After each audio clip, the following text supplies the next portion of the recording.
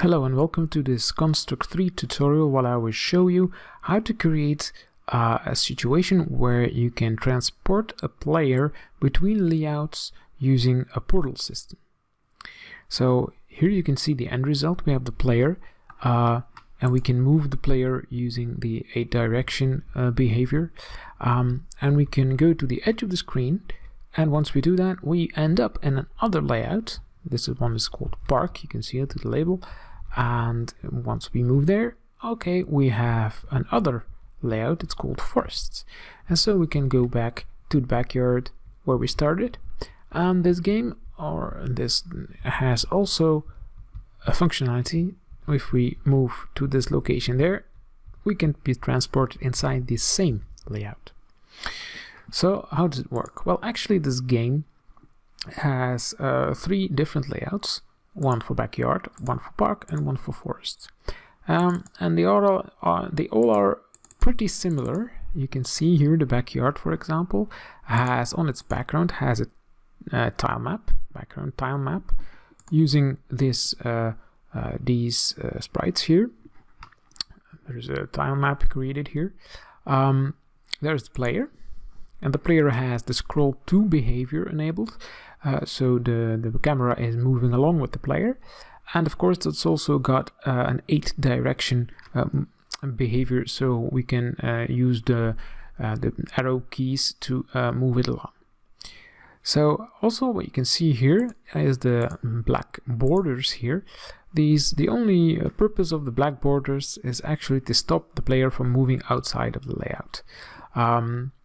So once we hit that, it has a solid behavior, the player stops moving, of course.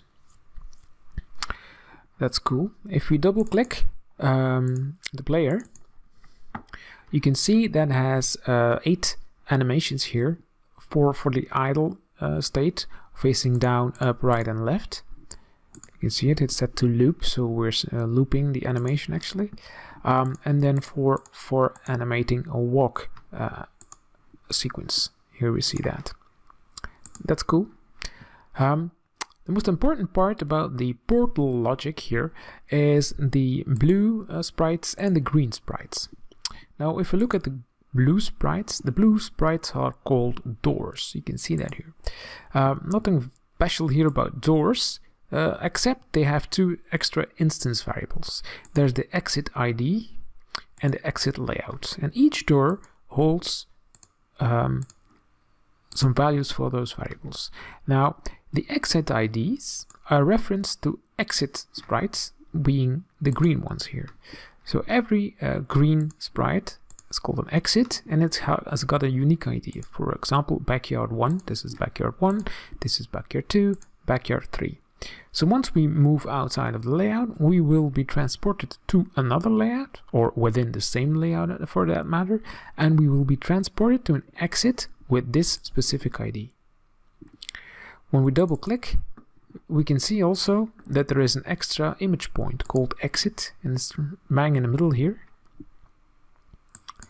So that's the point in the exit ID where we will be transported. So how does that work from an event sheet point of view? Well, actually, this is the event sheet, and it's got 2 main sections, the animations section and the doors section. The animations section takes care of selecting the correct animation when the player is walking. You have to see 2 different scenarios, one where the player is moving, which is represented here by the 8 direction behavior telling us the player is moving. And we can set the animation here to walk underscore and the direction of the player. And the direction of the player here, let me click the player here in the project bar. You can see that the player also holds an instance variable called direction, and this is the instance variable we'll use to set the correct animation in the player. So how? If the player is not moving, so the else branch here, we will set it to idle, and also the direction the player is moving in. How do we get that direction to be the correct value? Very simple. When the keyboard arrow key to the left is down, then we set it to left. When it's down, we set it to When it's up, we set it to up. When it's right, we set it to right. When it's down, we set it to down. So that's how it works. So the most important part here is the door system. Well, actually how it works is whenever a player collides with a door, we have to move it to another layout or within the same layout for that matter. But when we need to move to another layout using the go to layout system action, we can't pass a parameter to it. So the way to pass a parameter between layouts, the most efficient way of course, is using a global string here. It's called target exit.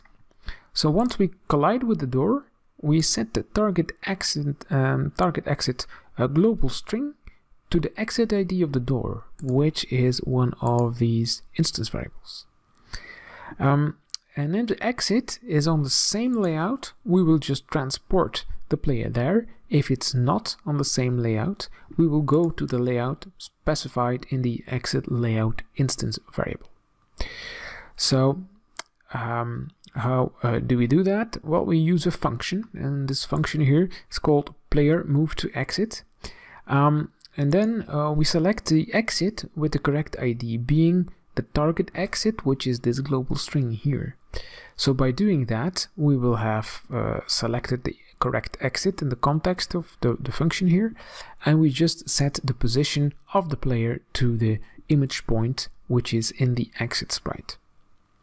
Why do we use a function? Because actually we're doing this twice. Once for when we stay inside the same layout, we just do that and we pick the correct target exit, which is in the same layout, so no problem there. If it's not in the same layout, we need to go to that exit layout specified by the door, and then we can call the function we've created on start of layout. And that's how it works. So let me just run that again and explain step by step. We go to the right, we hit the door, which is hidden here, past the just past the edge of the window, and then we go to the correct layout and to the correct exit ID. So that's how it works. As always, please like and subscribe. I will leave a link to this project file in the description of the video. I hope you like it and see you soon.